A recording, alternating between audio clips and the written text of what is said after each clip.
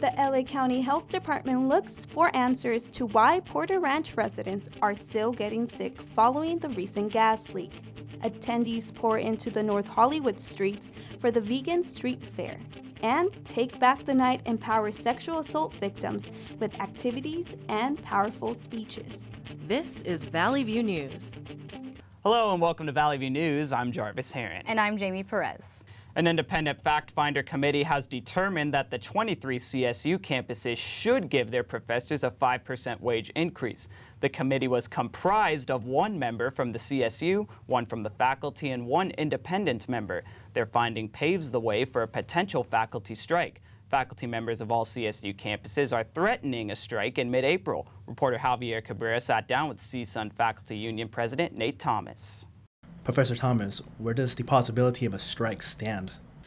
Where it stands is that we are legally able to strike now. We had already specified the dates of the strike, which are April 13th, 14th, 15th, and 18th, and 19th. The fact finder is an independent panel, an independent, neutral party that will, this is the last part of the statutory process, the very last part. We were at an impasse and the talks broke down. And this part of the process is very important. And what it has said is that pretty much, overwhelmingly, it has supported the position of the faculty. It states that we should get a 5% raise. It states that 43% of our faculty should be eligible for a service salary increase. That's another 2.65%. This is what we were asking for. The report also states that our salaries have been stagnant, that we took a hit in 2008 with the furloughs, and that our faculty are suffering. And the fact finder also suggested some other things that we look at in the future as we continue to fix the salary problem. This is not a one-time fix-all. This is a systemic problem with the salaries. And it is also suggesting that we work with the American Association of University Professors in looking at comparable university systems like ours that grant bachelor's and master's degrees and kind of compare what their salaries are. Some of this has been compared before with the organizations like the Chronicle of Higher Education, and their research shows that we're some of the lowest paid faculty in the country. The CSU faculty are lower paid than the junior college system. Some of our faculty are lower paid than K through 12 teachers. So again, where it stands is that we are striking on April 13th. If we don't get the 5%, everybody has said that we deserve this. And what the fact finders report did not say is that they don't have the money. The CSU is saying that they only have $33 million specified for a 2% raise, and it would cost about $102 million to give us our raises. But the fact finder, the report doesn't say that they don't have the money. It's about priorities. It's about what they want to do with that money. A statement by the CSU Public Affairs Office says the CSU does not have the funds available for a 5% faculty raise. Instead, they have offered the faculty a 2% raise. It says the CSU would have to defund other programs in order to meet the 5% demand. If the faculty does strike, the CSU says classes will be open as usual. They also say the strike will not affect graduation. Valley View News reporters went out to get student reactions to the potential CSU faculty members strike. I definitely support the faculty strike and the pay raise. They don't get paid enough. I mean, you got professors here who are teaching here and like 5 other colleges. So why drive around to so many different places? You know why? It's because they don't make enough money. I think that they should get the 5% increase because they go to one of the most expensive schools. Most of them go to like Ivy League schools, and they often have to keep getting their credentials because the educational system keeps improving. So I believe the professors need that monetary increase because without it, like they'd have to go do part-time jobs at different universities, which means less focus on us as students, and I think we really need that.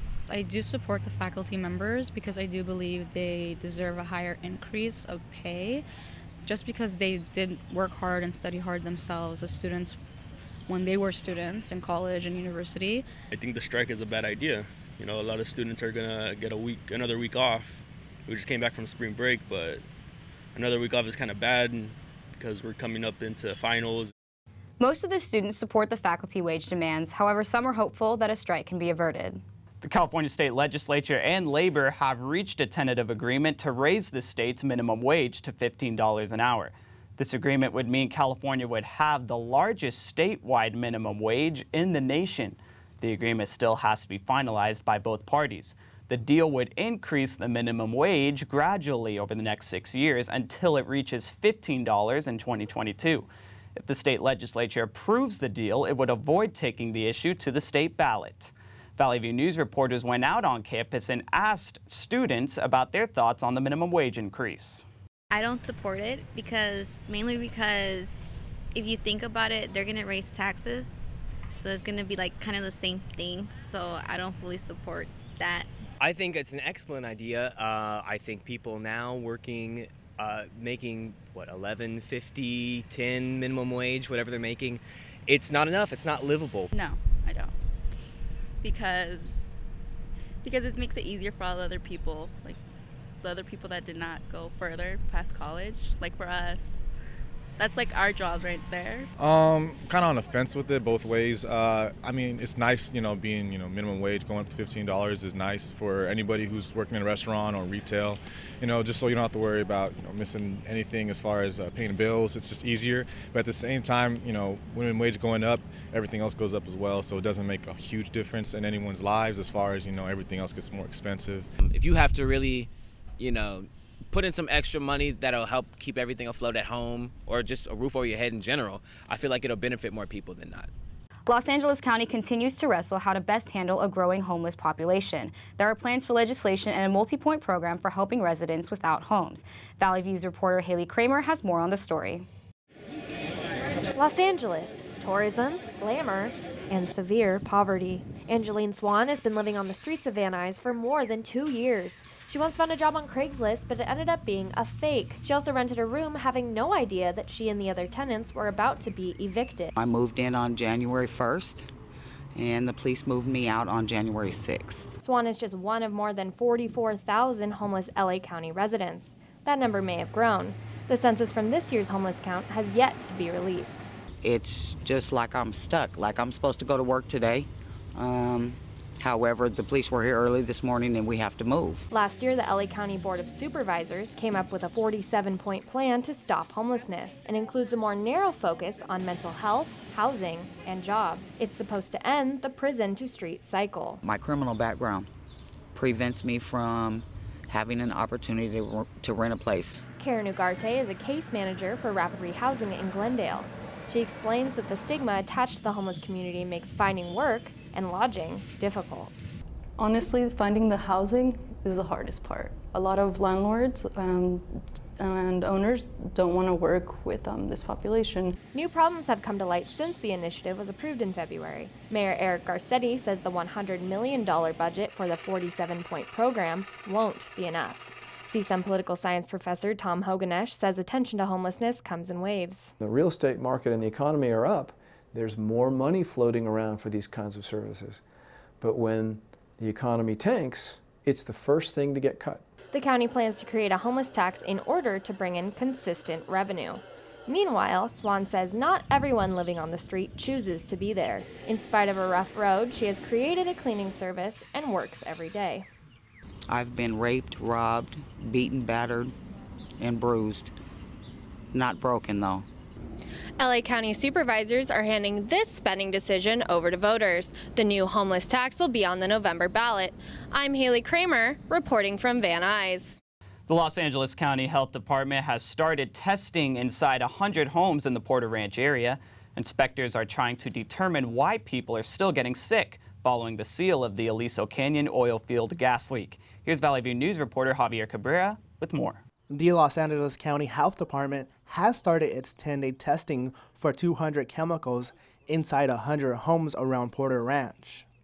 County health inspectors started the first part of testing by wiping surfaces inside the homes to collect samples. Health inspectors also began testing air samples inside homes over a 24-hour period. Angelo Belomo is the deputy director for the LA County Health Department. We'll send all of these samples to the laboratory and we'll get laboratory analyses that will have on the order of 200 different chemicals. So this is a very broad range of chemicals in multiple physical states, not only the gases and vapors that have been looked at previously, but also particulate matter. The department says it will test 10 homes that weren't contaminated by the gas leak and compare the contaminated levels with the 100 homes affected by the leak. We have a map that shows what is the target area that we were targeting, and we specifically did not want to do random testing throughout the entire area. We wanted to go to an area that was more likely to have contamination than others. Balomo says the situation is a concern from a public health standpoint because of the high number of health symptoms reported weeks after the leak was sealed. And as a result, we have to collect more data so that we can really shed some light on what could be going here. It indicates to me we do not have the full picture yet as to what's causing this, and this is a very dynamic and unprecedented situation that we're trying to evaluate. The county health department plans to have results of its testing by late April or early May. In Porter Ranch, Javier Cabrera, Valley View News. Construction documents show new changes to the California bullet train could cost up to more than 30% above original estimates. The contractor team sent a log that includes more than 300 changes. More than 200 of those changes don't have cost estimates attached to them. State officials say the documents are not official demands and should not be considered final. Bernie Sanders defeated Hillary Clinton in 3 states over the weekend. Sanders' wins in Washington, Hawaii, and Alaska were all by at least 40 percentage points. Sanders says every vote is critical. We are now winning in state after state. The Latino vote, we're doing better now that we're out of the South with the African American vote. We're doing extraordinarily well with young people, and we think we do have a path toward victory. Sanders currently has 975 delegates, while Clinton has about 1,200. But Clinton has about 500 super delegates who aren't bound to either candidate, but are currently leaning toward Clinton. Sanders says his campaign plans to push superdelegates to back off their endorsements of Clinton. The FBI is setting up an interview process for some of Hillary Clinton's aides when she was Secretary of State. The interviews will help the FBI understand if Clinton or her aides knowingly or neglectfully discussed classified government secrets in her private emails. The use of a private email system was not banned at the time Clinton used it. Most legal experts believe there is little risk of Clinton being prosecuted for using her private email when she was Secretary of State. The State Department has released all 3,871 pages of Clinton's emails. 22 of those emails have been determined to contain top secret information. Southgate police are looking for a hit-and-run driver who killed 2 people last weekend. Police identified the suspect as Brian Rojas. They say he crashed his Mercedes into a car carrying 7 passengers. The 5 survivors are all in critical condition. Friends of the Southgate teens have made a GoFundMe page to pay for funeral and hospital costs. 2 teenage girls fighting over a boy in Georgia ended in a violent brawl and 1 death. As many as 50 people participated in the fight that allegedly began over Facebook posts. A 2-minute cell phone video captured the chaos as people joined the violence, some wielding pipes, bats, and using fists. You have a parent driving a child to any location for the purposes of fighting, there's something wrong. At the end, 9 people, including 6 high school students, were charged with murder. A 13-year-old advocate against violence remains in critical condition after being shot in Chicago. Zuriel Trotter was shot in his lower back several blocks from his home. Police say 2 groups got into an argument and shots were fired, one hitting Trotter. Trotter was recently featured in a public service anti-violence campaign. I got to keep on hearing and hearing. People keep on getting shot. People keep on getting killed. Trotter is not able to speak yet and is sedated. LGBT rights groups filed a federal lawsuit over a North Carolina anti-discrimination law. The new law requires transgender students to use bathrooms assigned to their biological sex. It also provides cities and counties from extending protections covering sexual orientation and gender identity at restaurants, hotels, and stores. North Carolina is the first state to require public school and university students to use only the bathrooms that match their birth certificates. Advocates for gay, lesbian, bisexual, and transgender rights say state legislators demonize them with false claims about bathroom risks. A rally against sexual assault and violence was held at CSUN last month. Valley View News reporter Alexis Liggins has more. More than 100 students took part in the Take Back the Night event at CSUN, while similar rallies were held throughout the world on college campuses. Statistics say that in the United States, 1 out of 4 women report being sexually abused on campuses. Supporters decorated shirts and signs, which were then hung in the student union. One message read, "You cannot control me," as another read, "It's not my fault." A number of women from the community and the college spoke about their personal experiences, but we were not permitted to record their testimonials.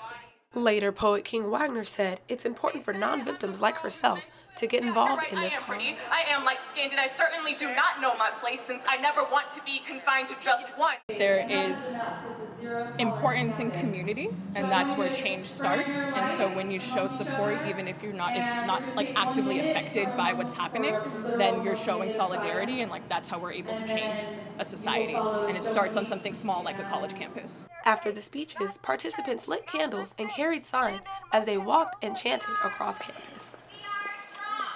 We are women. We are strong. One of them was Dominique Osborne, co-director of this event. One of the biggest issues with sexual assault is people staying quiet, so the whole point is to make noise.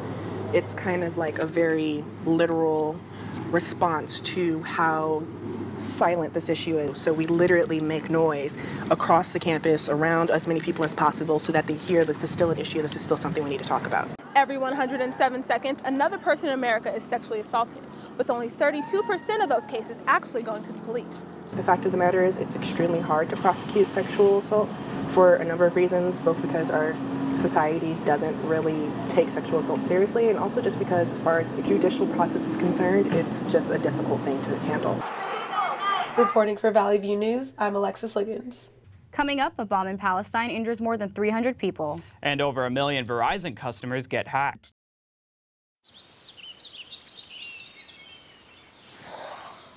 Oh, look, a redhead. Staring contest.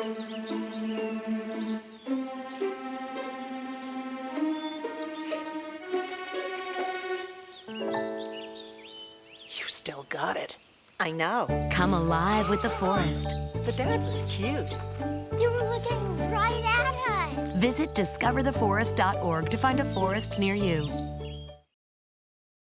Wildlife officials in Wyoming say a pack of wolves last weekend slaughtered 19 elk. Most of those killed were calves. Wildlife officials are concerned because wolves usually come back to eat their prey.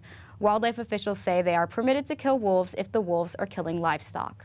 A bomb exploded in the Pakistani city of Lahore last Sunday and killed at least 70 people. Officials say more than 300 people were injured, mostly women and children. The bomb went off in a public park where families were celebrating Easter. Officials say the attack was aimed at Christians celebrating the holiday. This attack was the deadliest in Pakistan since December 2014, when 143 people were killed in a terrorist attack at an army-run school. Belgian authorities announced last Monday that the number of victims from the airport and subway suicide bombings rose to 35. Belgian federal police also released a 32-second video of the mysterious man in the hat seen at the airport shortly before the attack. Authorities have identified the man as Faikal Shafo. He's in custody and has been charged with terror offenses. Officials are releasing new check-in techniques for passengers to try to avoid future terrorist attacks at airports. Let's go to Stephen Fassel now for the latest in entertainment. Mariah Carey has canceled dates of her Sweet Sweet Fantasy tour in Brussels because of the recent terrorist attacks there. The singer took to Twitter saying, "I love my fans in Brussels, and at this time, I am being advised to cancel my show for the safety of my fans, my band, and everyone involved with the tour." Carey has not announced plans to reschedule the shows, although fans are saying, "Don't forget about us." Miss Carey has dates planned in Denmark and Oslo, Norway. Cubans got their satisfaction from the Rolling Stones earlier this week. For the first time, Keith Richards, Mick Jagger, Ronnie Wood, and Charlie Watts said hello to Cuba. The band played 18 songs in 2 hours. The concert was free. It's the first time the Rolling Stones have played on the island. The show capped off a landmark week for Cuba that began with President Obama's visit. Cubans from all over the island and even foreigners traveled to the historic concert. The Rolling Stones is the first major international rock band to play a concert since Fidel Castro banned rock music in the early 1960s. Promoters say fans started arriving a full 18 hours before the band took the stage. Donald Trump is a grandfather, again. His daughter Ivanka Trump has given birth to a baby boy. Ivanka and her husband, Jared Kushner, welcomed their third child, Theodore James, earlier this week. Donald Trump has made frequent references to his coming grandson, while his daughter has been a staple at his side on his campaign trail. Ivanka is the eldest of Trump's 5 kids. Former America's Next Top Judge model Janice Dickinson has been diagnosed with breast cancer. Doctors identified the potentially cancerous mass during a routine medical examination. Dickinson's mother died from cancer, but doctors said the former model's diagnosis is common and highly treatable. Dickinson will have to undergo chemotherapy treatments unless the cancer spreads to other parts of the body. Nickelodeon's hit show All That will be back this April for a reunion show. All That was on the air for 11 seasons from 1994 to 2005. Some of the original cast members who will be back are Danny Tamborelli, Kel Mitchell, Josh Server, and Kenan Thompson. As technology continues to develop, the land of make-believe is getting closer to becoming an everyday reality. The LA Times says the launch of virtual reality headsets will be more important than the release of the iPhone. Virtual reality headsets will be used in gaming consoles such as the PlayStation 4 to create an alternative universe that's as easy to wear as a pair of glasses. The headsets are scheduled to be released by media giants HTC, Sony, and Samsung, whose advertising has been led by rapper Lil Wayne. Supporters of new technology says it will redefine mass media. Critics says the headsets will be expensive and disconnects viewers completely from the real world. Batman vs. Superman: Dawn of Justice took in more than $170 million this past weekend. The movie had the best March launch ever and its 6th biggest domestic opening weekend of all time. Director Zack Snyder's movie has been panned despite its success. Batman's Ben Affleck and Superman star Henry Cavill attracted male fans and younger crowds. Warner Brothers has also announced release dates for the sequels for the next 5 years. That's all for entertainment. Now back to Jamie for more news. Thank you, Stephen. Japanese-based NTT Data is buying Dell's technology services businesses for more than $3 billion. NTT Data says the purchase will enhance its cloud and business process, outsourcing BPO services. Officials say the Japanese company has been looking for new sources of revenues outside of Japan. Still ahead, we have an update on CSUN's baseball team. And residents gather in North Hollywood for the Vegan Street Fair.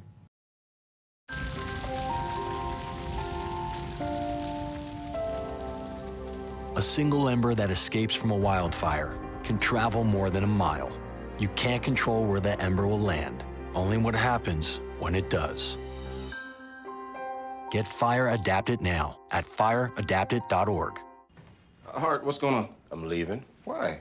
What did I do? Not enough. The pressure's too much. I quit. I get it. I can do better. Just please, don't leave. Don't let your heart quit on you. Get your uncontrolled high blood pressure to a healthy range before it's too late. Welcome back. A fire broke out last week at a vacant church building in the Vermont Knolls neighborhood of South LA. The fire was reported in the 8300 block of South Hoover Street at 5 o'clock early morning. Flames burned through the roof, causing it to collapse. About 125 firefighters knocked down the blaze. No injuries were reported. A pipe bomb exploded in an Anaheim alley on Sunday, causing minor damage to a wall. Police officials reported no injuries. The explosion occurred on North Anaheim Boulevard and West Wilhelmina Street just before 2 p.m. Residents in the area says it shocked their homes. Anaheim Police and the Orange County Sheriff's Department are trying to determine who made it. An Indiana man has been charged with rape, murder, child molesting, kidnapping, strangulation, and aggravated battery in the death of a 1-year-old baby girl. The 14-month-old infant died from asphyxiation and suffered from severe injuries all over her body. A private burial will be held for the baby. Now let's go to Nick Seaman with the latest on sports. Thank you, Jamie. The Cal State Northridge baseball team split its 4-game series against the University of Portland Pilots last weekend. Northridge won the second and third games 2-1. Infielder Yusuke Akitoshi had 6 hits in the series. CSUN's Brendan Barry hit .353 against Portland, finishing with 3 doubles and 2 RBIs. The Los Angeles Rams have begun cheerleader auditions. Preliminary auditions were held last weekend at the Galen Center on the USC campus. Final auditions will take place at the Forum on April 17th and will include an interview portion, swimsuit competition, and dance performance. Kansas City Chief safety Hussein Abdullah announced he's retiring from the NFL because of numerous concussions. Abdullah played for 7 seasons. He said his goals moving forward are to be of benefit to his family, community, and the world, and having a sound mind will be vital in accomplishing those goals. Prairie View A&M women's basketball coach Dawn Brown has been fired after suspending 2 players for dating. The players filed a complaint saying their suspension was discrimination against their sexual orientation. The university said Brown violated Title IX by discriminating against the players. Brown says the school's own Title IX administrator approved the suspension. The team rules state that the players may not have any non-professional relationships with other players, coaches, and other people affiliated with the team. Brown is planning to appeal the decision. The Los Angeles Clippers have clinched a spot in the playoffs after beating the Denver Nuggets 105-90. The Clippers started with a 9-0 run in the first quarter. Center DeAndre Jordan had a great game with 6 blocks, 16 points, and 16 rebounds. Denver played without 2 of their best players, Kenneth Faried and Danilo Gallinari. That's all for sports. Back to you. Thanks, Nick. A new study from the National University of Singapore says white bread is linked to obesity and diabetes. Food scientists have developed antioxidants to combat this problem. Their solution? Purple bread. They are adding a chemical with a natural pigment that occurs in fruits and vegetables such as grapes, blueberries, and sweet potatoes. Finding healthy options for food can be difficult in today's world. Most people find that healthier food is more expensive because it is not in high demand. But the Vegan Street Fair comes to Los Angeles every year to offer patrons a cheap and healthy outlet for food and product consumption. Reporter Jamie Perez has more on the story. Every year, some of the best vegan eateries and vendors come together at the Vegan Street Fair. This year, the event was 3 times larger than previous years, with around 100 vendors selling vegan food and clothes. Christopher Baez is the owner of Gorilla Wear Fair, one of the vendors selling custom-made t-shirts that promotes the vegan lifestyle. Basically, it was just my passion for veganism, basically. I just, I figured I didn't want to just keep it to myself. I wanted to try to help as much people as possible to spread the message, and then I figured, you know, what other way that would be better as well than fighting ignorance with fashion, you know, basically. So I figured, you know, you can be a walking commercial. Aside from the vegan fashion apparel, most people come for the food that ranges from nut burgers, vegan pizza, and even vegan sushi. One vendor that caught a lot of attention was Sage Vegan Bistro, a plant-based bistro and beer garden. Nicole and Nathalie, who were working that food truck, said the most popular item on the menu is orange chicken. But it's not really made of chicken. It's actually made of cauliflower. Oh, okay. Yeah, dipped into pora, and then we either put the orange flavor, the orange chicken flavor, or we put hot sauce on it for the buffalo wings. A lot of people have a misconception about vegans and that they can only eat fruits and vegetables, but really they can enjoy delicious treats as well, just like these vegan cookies. Although there were many vendors showing the sweet side of veganism, there were also plenty of entree-type selections as well. 2 street fair attendees tried a vegan spring roll and chicken teriyaki from a vendor called Vegan World and said despite being meat eaters, they were content with the flavors. I mean, the spring rolls, I've had them before. They're really good. They didn't have no meat, so. Yeah, I mean, the meat, I haven't tried that one yet. it tastes different, but I guess it all depends where you get it from, if it's good or not. I've had some places where the meat doesn't taste the same and it's really bad, but this one's pretty good, yeah. Yeah, it's really good. While many came for the food, others were there to simply be in the company of the vegan spirit. In North Hollywood, I'm Jamie Perez, Valley View News. Thank you for watching Valley View News. I'm Jarvis Heron. And I'm Jamie Perez. We'll see you next time.